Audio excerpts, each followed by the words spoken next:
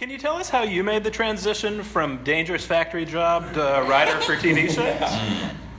Well, I never really thought that comedy was a job or a career or anything until I was in college, and there was the Harvard humor magazine, the Harvard Lampoon, which at the time the president was Conan O'Brien. So I thought, wow, this guy's very impressive.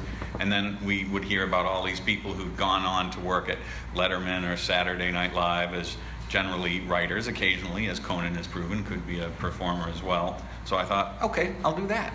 Sounds simple. That didn't work out that well. So for a while, that's why I was a bartender fishing through beer coolers for broken glass and stray quarters that had fallen down there, things like that. But took a couple years out of college before I got a writing job. Did you move to New York right out of college?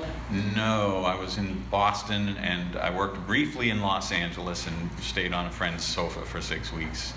But New York turned out to be the right place for, well, Letterman was 25 years, so I rode that to the last stop on the line. Can you tell us about what it was like when you found out that job was over?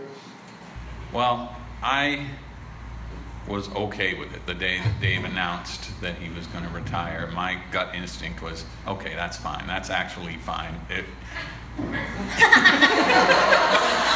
we knew it had to happen, and we all didn't want it to be Dave is 78 and tottering, and we're all just pretending it's still a good show. So let's get out and try to go out on a high note and see what else we can do, because I feel like, yeah, I've got other stuff I want to do with my life, and I don't want to wait until I'm in my late 60s to have to figure out what comes next. So yeah, I was, okay, good. This is the right time. This is the right way to do it. Let's get out in style and then do something else.